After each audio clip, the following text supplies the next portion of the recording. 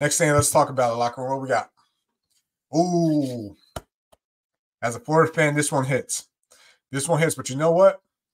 I'm happy for Florida. I'm not happy we lost. Happy for Florida. Billy might have saved his job, right? Billy might have saved his job. And now, again, I was one of the people that were saying, like, who might be the next coach to replace him. There's still some rumors out there, but I think Billy is saving his job. So even in a loss, this game excited. This game excited me, because the team is not quitting on Billy Napier. The team is playing hard for Billy Napier. They're competitive in these last couple of games. They're about to go through their hardest stretch of the schedule. I believe they have Texas next week. Texas coming off a bye. This team is playing hard week in, week out, and they're playing a lot of young guys.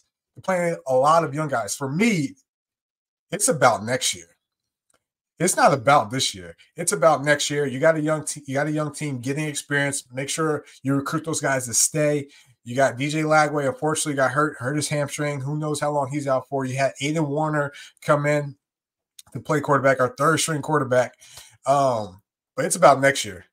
It is about next year because we're going to have an experienced quarterback. We're going to have experienced young guys. We're going to be a young team. You just get some beef on that offensive line, spend a little money in that transfer portal, bada bang, bada boom. Florida, we back. Georgia, on the other hand, I'm not saying it's just because I'm a Florida fan, but Georgia is not who you think they are. Georgia is not who you think they are. Georgia, I'm telling you, Georgia is not who you think they are. That win versus Texas is fraudulent. I think Georgia is fraudulent. Like Carson Beck, not great, threw 3 picks. He's not really seeing the field. He same against Texas. He threw a couple picks in that game too, right? Georgia might lose to Tennessee, honestly, at this rate. They can't run the ball. Travis Etienne or Trevor Etienne, whoever the younger brother is, former Gator, I don't really care anymore, got hurt, your top running back.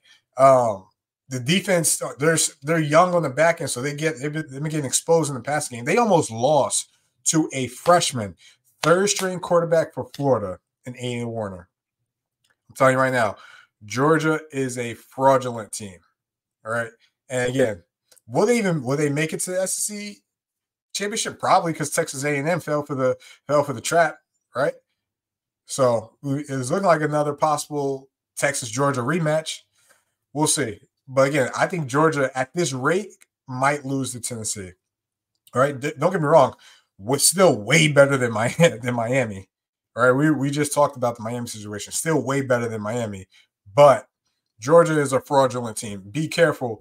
Be careful when you're picking Georgia in your parlays or saying Georgia is the best team in the SEC. I don't think that's the case. I don't think Georgia doesn't beat Oregon right now. Hell.